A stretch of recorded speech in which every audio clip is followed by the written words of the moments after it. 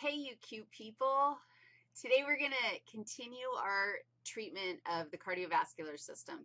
In the last lecture, we talked about how cardiac muscle cells initiate and respond to action potentials in order to create a muscle contraction and a pumping heart.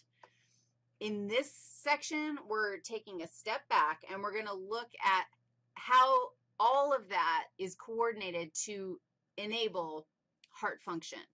So we're going to look at the cardiac cycle, and the cardiac cycle includes basically a whole billion different characteristics about heart function all in one place. So we're going to look at one heartbeat from total relaxed chillin' heart, which, you know, happens 60 times every minute, to contraction, pumping blood, and back to relaxed, awesome, chillin' heart. While we're doing this, we're going to look at the EKG or the ECG. The EKG is actually, you might look at this little thing and be like, wow, that looks like almost an action potential graph. And it is a treatment of voltage or electrical activity in the heart. However, it is the sum of all electrical activity in the heart. So all the action potentials that are happening throughout the heart and the directions, the different directions that they're going, if you add them all up together, you can get this shaped wave. And this right here, we can actually correlate the bumps and ridges on the ECG wave with the specific events that are taking place during the cardiac cycle. The cardiac cycle also involves volume. So we want to look at when are chambers full, when are they over full, when are they not very full, and that's something that we'll take into account in this. We're also going to look at pressure. If you can imagine, if the heart is almost like a balloon that's filled with water, and you can squish it, you can squeeze and increase the pressure on the fluid in there, or we can like open up a little out spout and release the pressure and move fluid along.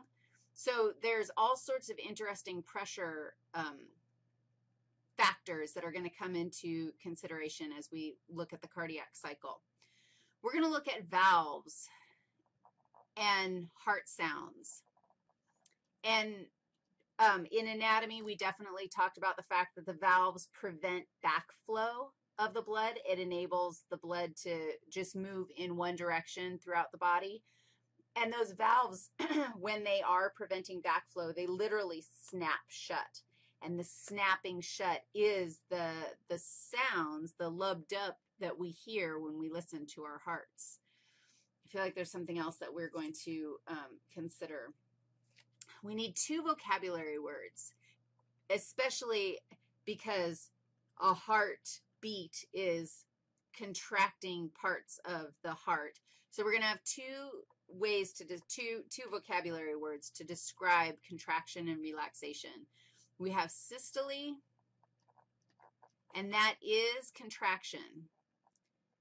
And so our chambers of our heart actually contract at different times. So you can have ventricular systole, which means the ventricles are contracting, or atrial systole, which means our atria are contracting. And because of our electrical conduction system that we learned about in the last lecture, we can actually, those happen at different times. The other term is what? Go ahead, take a wild guess.